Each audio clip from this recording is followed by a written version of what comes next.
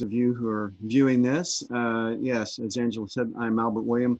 I'm a lecturer in MAS, and I have taken students to Greece for 5 years.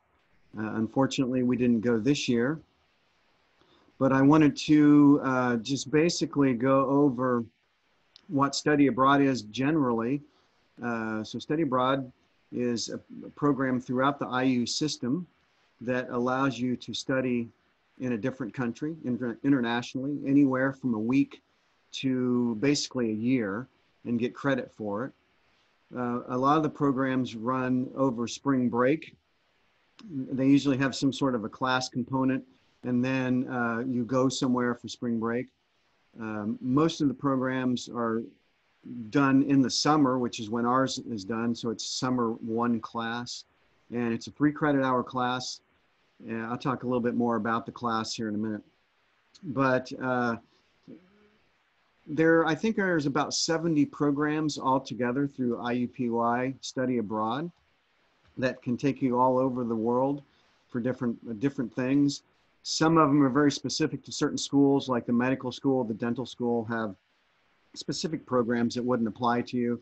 But there's other programs through like Heron and engineering, things like that, that will allow you to go all kinds of places.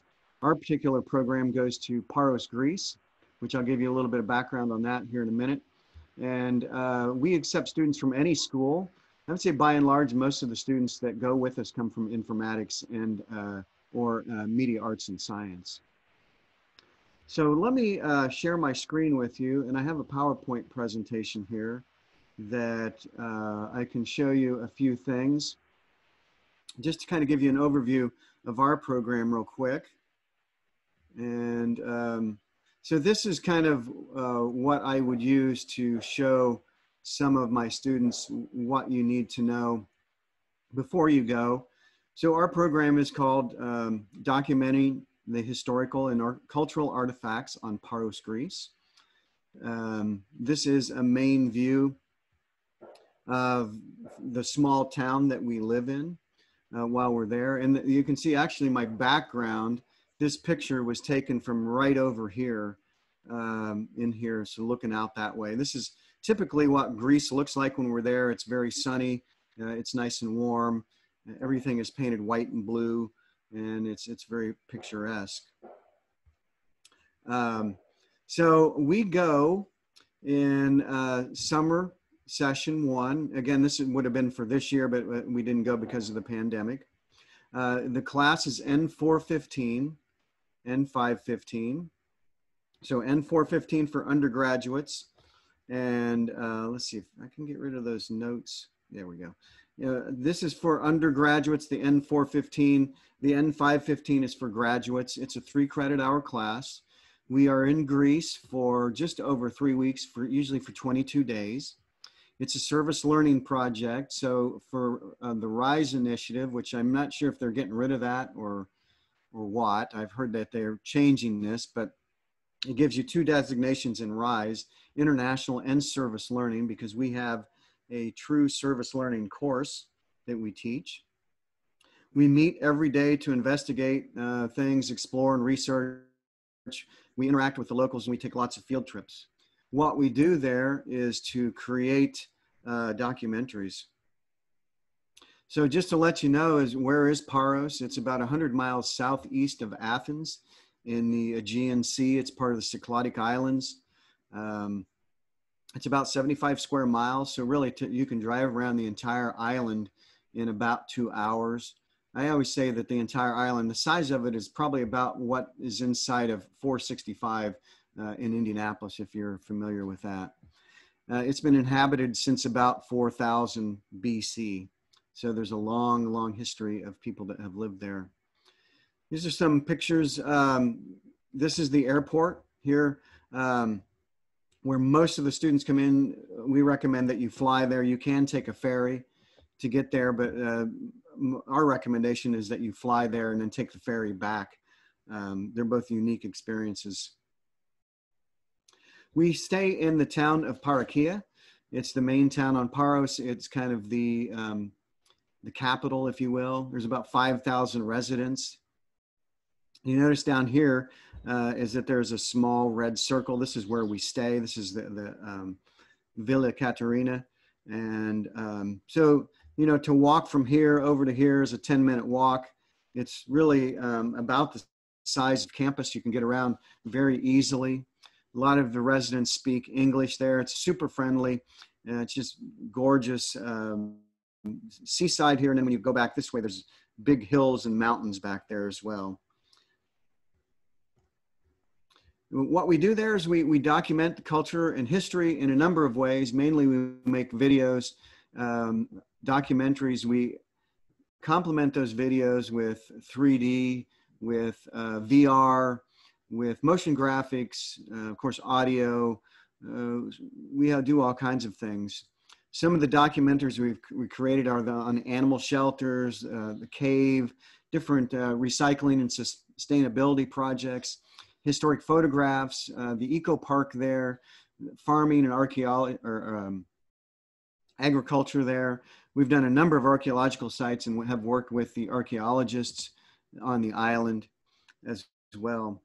There's a lot to document. There's 11 recognized cultural sites there, and there's a lot more significant topics. And then one thing we do too is just international service learning, is that we have a public show on the last day that we're there, and we invite everybody in the public to come to the conference hall there in town and show our movies. And it's always a lot of fun to meet lots of people and to see their reaction to our work. Both of the pictures that you see here, this was from, I think, the second year that we went. This was Fei Ji, and she's doing some video there. And this won one of the IUPUI Study Abroad photo contests, as did this one down here too. And this was us photographing one of the historic lighthouses up here at sunset. And this was a fantastic day. But this, yeah, both of these won photo contests that students took and entered them into the Study Abroad photo contest. So who do we need to do this? Well, we take students of all different skill sets.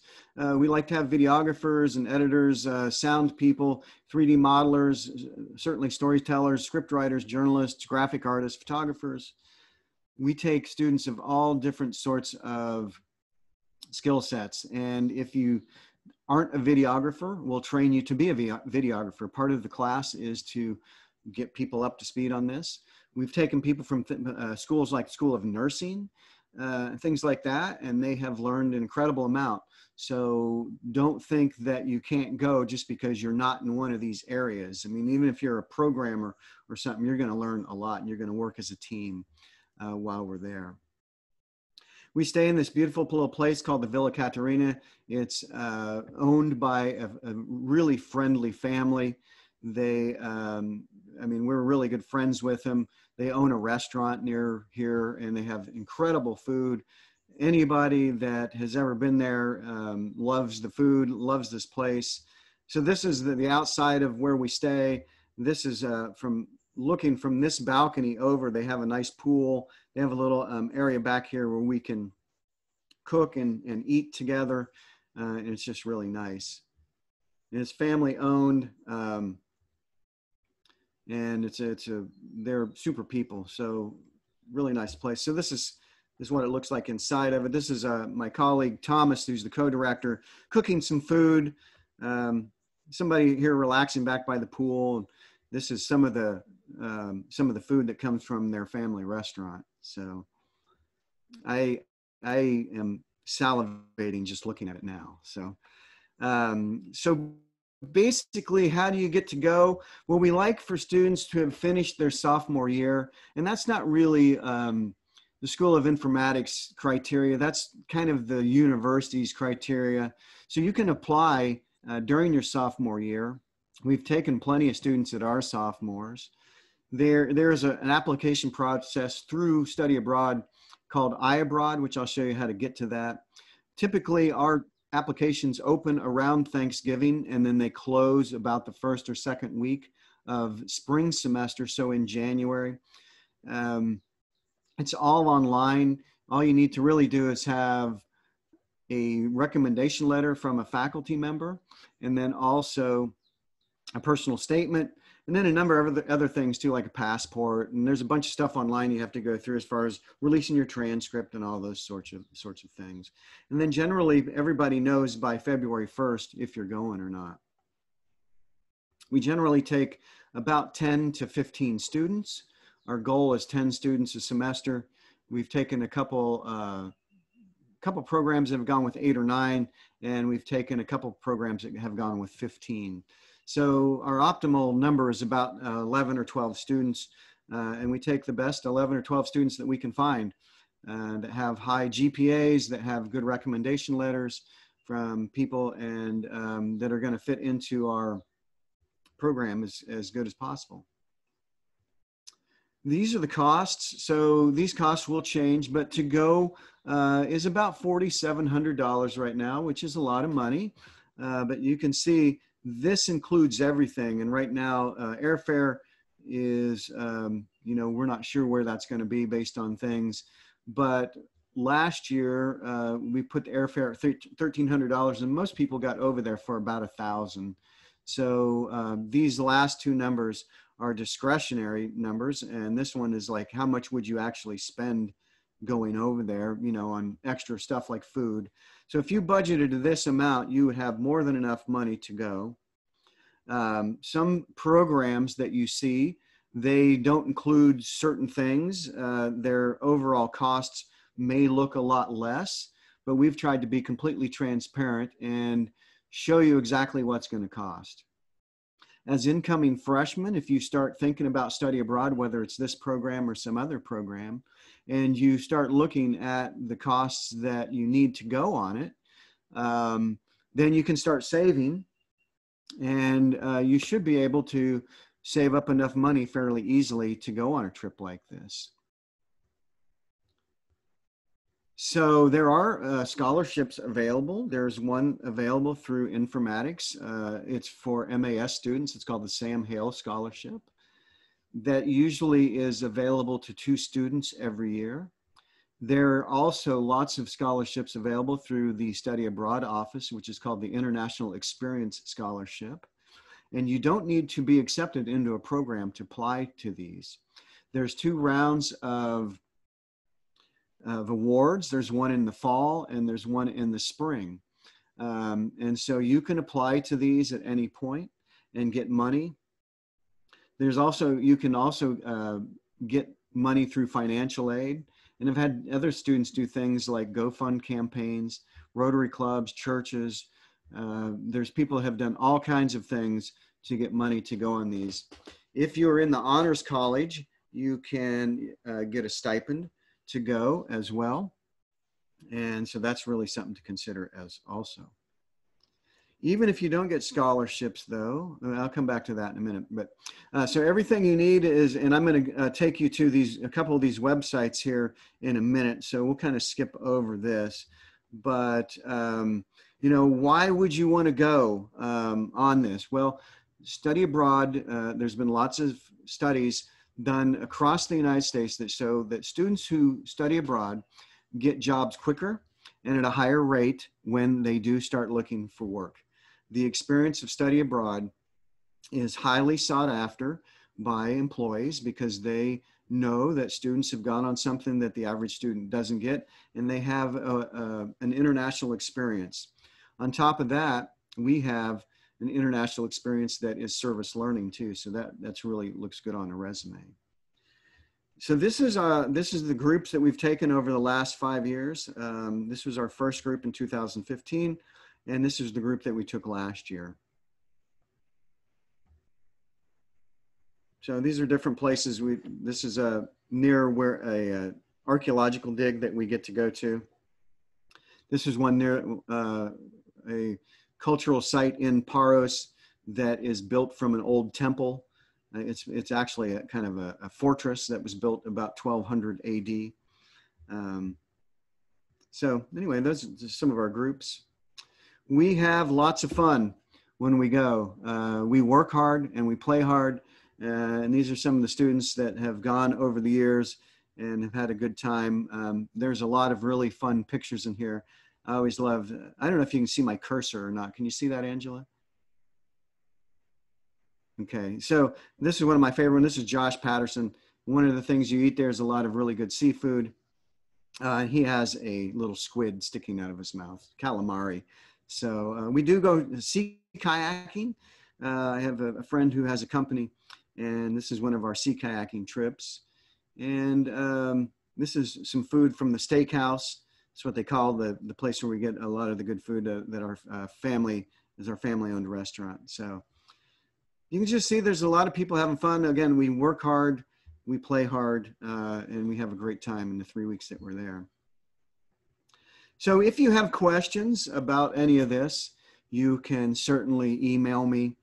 There's my email there, or Thomas Lewis, who is a video instructor too. Some of you guys may have him in the future. And one thing you find, and I like to take pictures of all these really beautiful doors in Paros. So anyway, I have a couple other things. I'm going to stop this share right now. And let me share with you some things online. Okay, so I'm going to go to Firefox here, and a couple things that I want to show you are, this is our website. It's the IUPUI School of Informatics website. Under undergraduate, there is a tab here that says Study Abroad, and this is where I'm at already. I'm already at Study Abroad page. This was our group from last year. This was at Delos, one of the most famous archaeological sites in Greece and in the world. We took a day trip there. It was very hot, and we had a great day there, though. So this is pretty much everything you need to know about our program to Greece, and what we do there, how the classroom works, some of the things that we do. A few things that we have, if you're interested in this, is you might want to look at us on Facebook. All right, so I've pulled up this Facebook site. And we have, one of the things we have people do every day is to take 5 pictures and upload those 5 pictures to Facebook and some descriptions of what we have. We have some craziness going on here with students, and you'll find lots of pictures of sunsets and cats and all kinds of stuff. And but this is a really good place to go for everything that goes on here in Greece, and some of the work that we do, and different students, and just the different adventures that people have, you know. And at first people are like, I don't think I can upload 5 photos a day, but you find that there's just so much to look at every day that it's no problem. And you can see here, I think this was from Seamus. He got into taking pictures of all kinds of flowers. And I think by the time we left, he had taken pictures of maybe 200 different types of flowers. Okay. So that's our Facebook site. You might want to check that out at some point. We also have a blog here. Let's see, I believe that's here. And so this is hosted through our school. And so it kind of runs in reverse chronological order, but you might want to check it out. One thing I did see, and this is from, I was looking through these a little bit earlier, and one thing I found, this is from Nick Kinder, one of our students. And, you know, he was saying that this has been a roller coaster, and it's given you a lot to throw at and a lot of surprises. For one, he never expected to have eaten 18 gyros by this point in the trip, yet here I am bloated, but never better, you know. So that's one thing that you find, is that there's such good food there. You know, he didn't expect to eat that much, but he certainly did. So, so we have a blog from all 5 years. Every student is required to do 1 or 2 blog entries, and you can see here they all are. There's all the archives there. And so everybody does at least 1 or 2. I usually do 1 or 2. I usually always do the last one. Thomas does a couple of them as well. Going back to this page too, we have some information here that typically when we go, also we have some call out meetings every fall that we talk about this. So keep this in mind as you're getting closer to maybe being interested in this, is that we have these call out meetings. We also have links here to all the work that we've done. And I wanted to show you one of these. This is, let me get to my tab real quick. This is a work that we've done that is a scan of a particular site. It's a church, a monastery. And so we use a camera called a Matterport camera, and we've scanned this church. And so this is what the outside, or this is what's called a dollhouse view of the church. And now we'll go inside the church. What this allows us to do is to go in and really see the church. And we can click on different places. Any place that there's a little circle on the floor, we can kind of navigate to. And it gives us a really high quality view of the entire church. I think this church was built around 1700. These are original frescoes. This is up on a hill. It's really quite spectacular. I don't have any pictures of the outside of it here. But this is preserving the cultural heritage for the people of Greece. When we did this, we went up there one afternoon, and the women who were kind of in charge of the church were so happy that we're there. They lit all these candles for us. They just made sure that no tourists were coming in. They really wanted us to see the beauty of their church and to recognize this so that we could show this to other people. So we have a number of different things here. You might want to check these out. There's a number of churches here. There's a mansion that we've done. There's a place that makes ceramics. And these have been really fun to be able to do. Also, we have a tab here that are videos that have been produced by the class. And these are all Vimeo sites. This is run through the IU, or the School of Informatics Vimeo site. And I think we have about 43 movies here. Now, they're not all different because most of them, we have an English version, and then we have a Greek version too. And you can see that on this particular one, there's some Greek subtitles. So we have somebody, before we leave, that takes the movies and translate it, and then she sends me the translations, and I put the subtitles on it. So these, I would recommend going and checking out some of these. We're not going to take a look at these, because most of them are 4 or 5 minutes long. Some of them are class projects, and some of them are individual projects. Like this one here is from Autumn Eastham last year, who interviewed one of our talents that does our voiceovers while we're there. So every student works on a group project, and then they also have a little interview that they need to find somebody that they can interview, a local resident. So this one's here is really interesting. One of the people we know there was an Olympic snow skier for Greece. All right. And typically you don't think of Greece having Olympic snow skiers, but they do. And Sophia was one of these people, and she did an interview with us. So there's about 4 pages of this that you might find interesting, and some really beautiful stuff. And it gives you an idea of the kind of work that we do.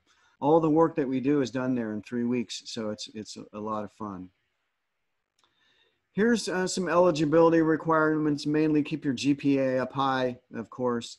We like to have a knowledge of digital storytelling, but that's not, we've taken people who have no knowledge of this for people that we think will be a good fit for our program.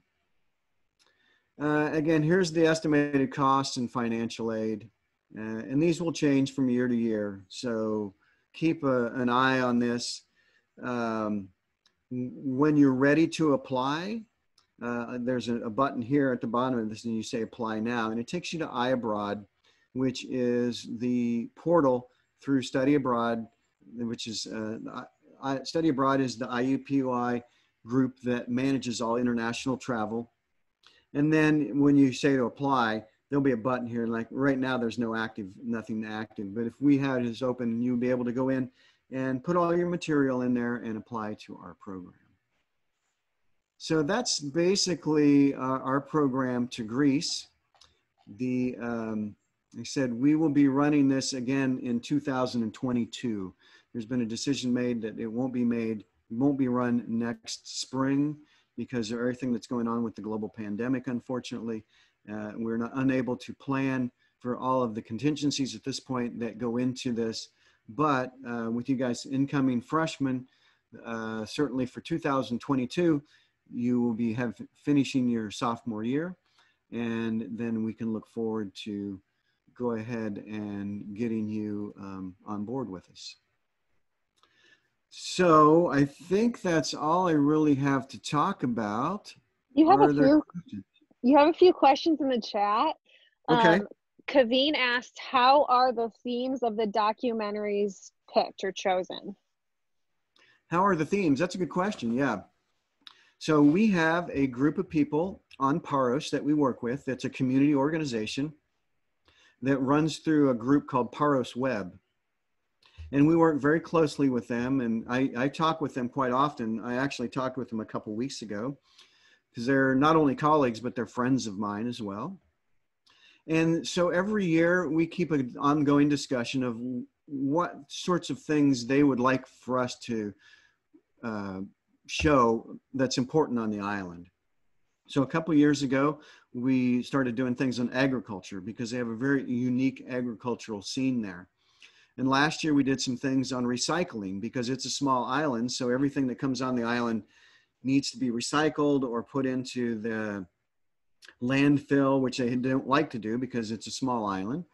So there's a number of people that have different recycling programs that go on. The municipality does. And one of the things that they're doing too is to try to reduce plastic and get rid of single-use plastic, recycle that, which they can't. And they also have a program which is called Aegean Rebreath, which is a marine organization that goes into the ocean and removes trash and fishing nets and all kinds of stuff like that. So basically, we work with the community there to identify the subjects and also the expertise on the island who we can interview and give us information on the topics that we're working on. Great, thank you. Quentin, I think you already answered where this is. He asked if we can see videos of students, what they've worked on in the past. So that's all going to be on our Vimeo site. Yes. I wanted to ask you, because we have a few media arts students that are going to have you as a faculty member. So can you just talk about your background a little bit and what you teach? Sure. Well, my background is widely varied. I have a degree in biology, and I worked as a biologist at the medical school for many years. I also have a huge interest in music, and I've played in rock and roll bands for 30 years. And I also like to do all kinds of art, so I paint and do photography. And I got into 3D about 20 years ago. It's been 21 years ago now, because when I was working at the medical school, I was doing all kinds of stuff with proteins. So similar to like what you see behind Angela right now. That's the stuff that, that's the stuff that I was interested in doing 21 years ago, visualizing things like DNA and protein and cells like that. So then I started learning 3D, and I got my master's degree in informatics. And then I got hired on to create all kinds of different pieces of content.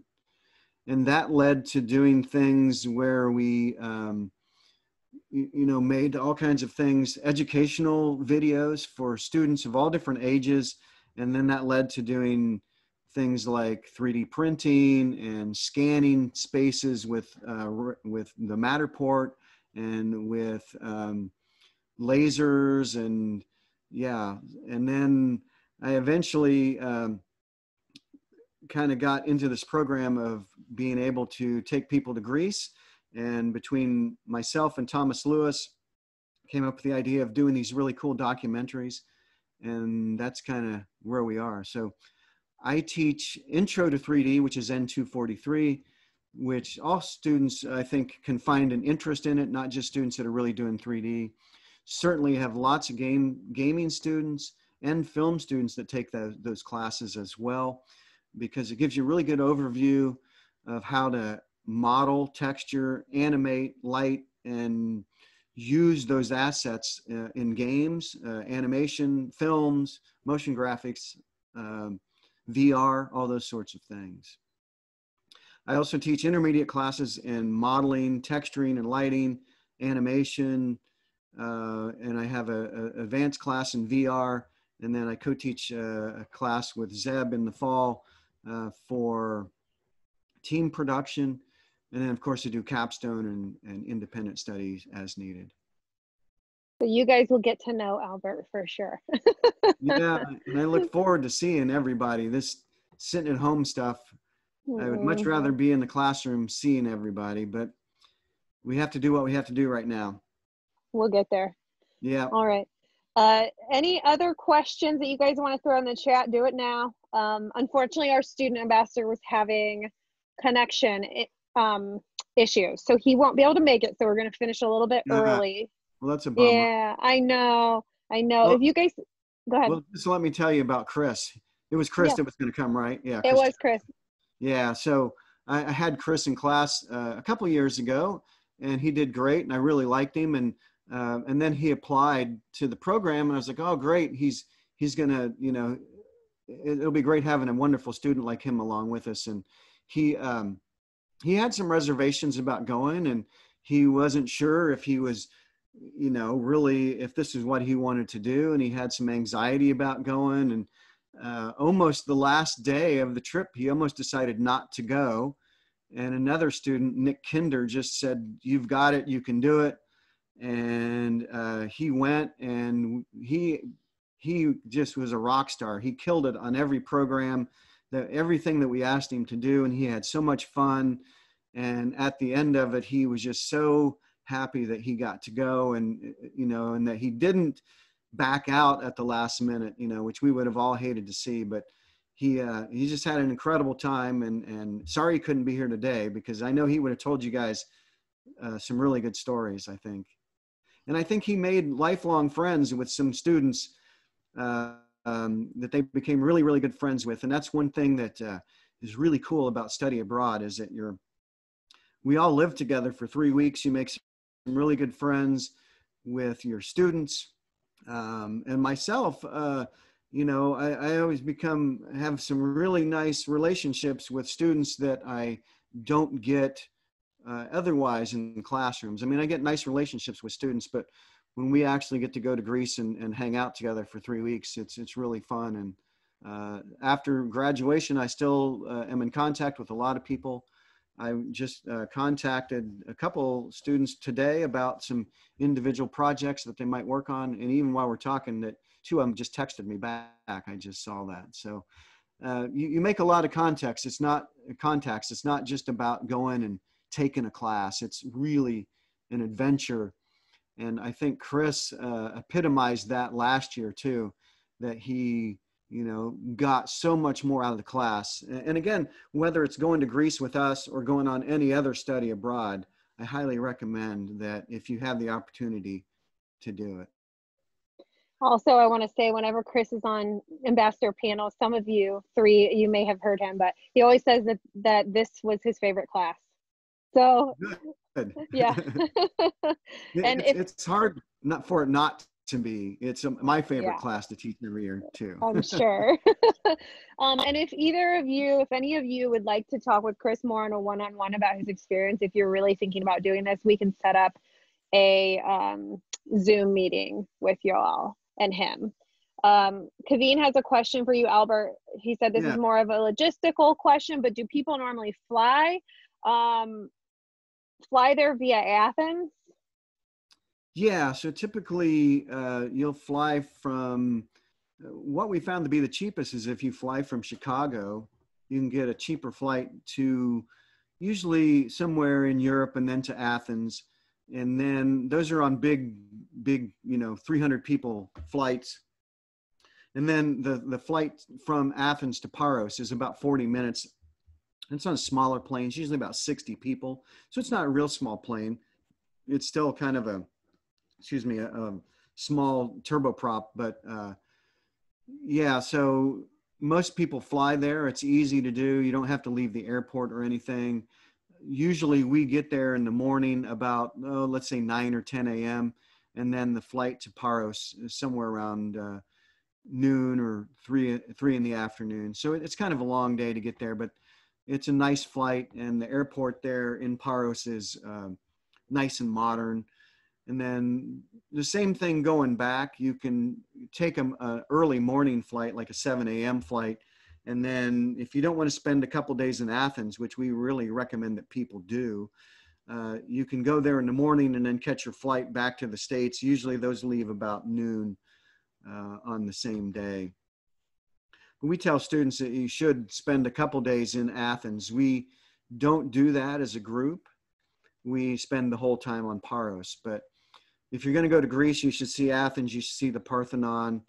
You should see some of the other things that are in the central part of Athens that are really, you know, amazing to see.